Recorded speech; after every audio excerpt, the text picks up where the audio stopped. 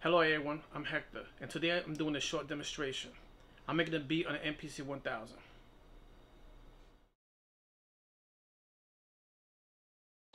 First, I'm gonna start with the snare. It's always been my guide.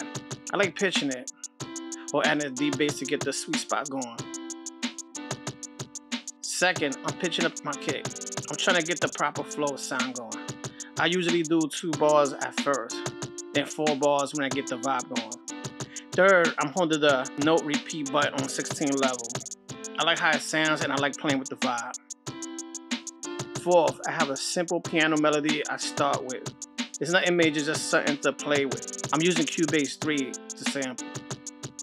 Now I'm going to adjust sound volume and add a little reverb, some mute groups, and some pitch to make my music pop.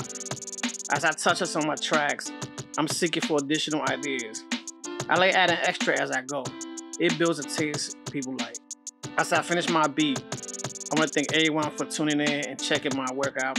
Hope everyone enjoyed it, and it's all about simplicity. Goodbye. Thank you.